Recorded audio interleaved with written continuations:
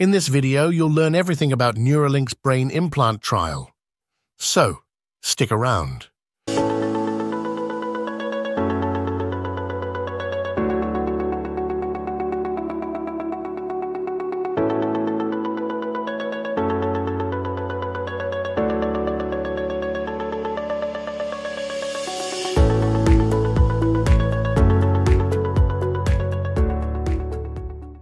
Neuralink, a company founded by Elon Musk, has received approval from the US Food and Drug Administration, FDA, to conduct its first-in-human clinical trial for its brain-computer interface, BCI, implant. The trial, known as the PRIME study, Precise Robotically Implanted Brain-Computer Interface, aims to evaluate the safety of the implant and surgical robot and assess the initial functionality of the BCI for enabling people with paralysis to control external devices with their thoughts. The PRIME study is intended to enable people with quadriplegia due to cervical spinal cord injury or amyotrophic lateral sclerosis to control a computer cursor or keyboard using their thoughts alone.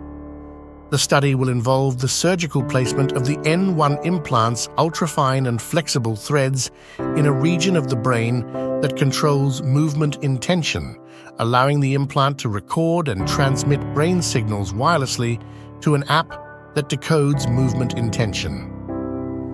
The company has been approved to begin recruiting patients for the trial.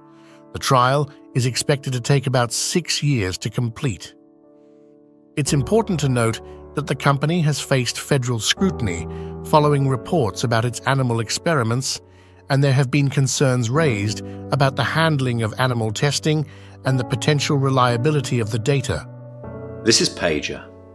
He's a 9-year-old macaque who had a Neuralink placed in each side of his... Additionally, before Neuralink's brain implants can reach the broader market, the company will need to conduct at least 2 rounds of trials to establish the safety and efficacy of the device.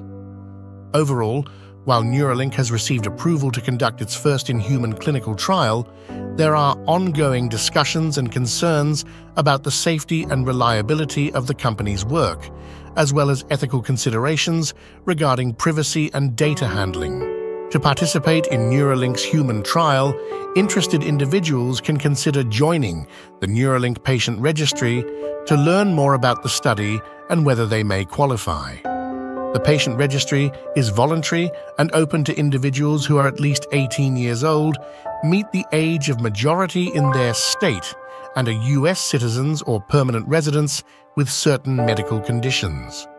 For the PRIME study, which is the first-in-human clinical trial for Neuralink's brain-computer interface implant, the company is specifically looking for people with quadriplegia due to cervical spinal cord injury or amyotrophic lateral sclerosis who are over the age of 22 and have a consistent and reliable caregiver to be part of the study. Those who participate in the PRIME study will first participate in an 18-month study that involves 9 visits with researchers. After that, they'll spend at least 2 hours a week on brain-computer interface research sessions and then do 20 more visits over the next 5 years.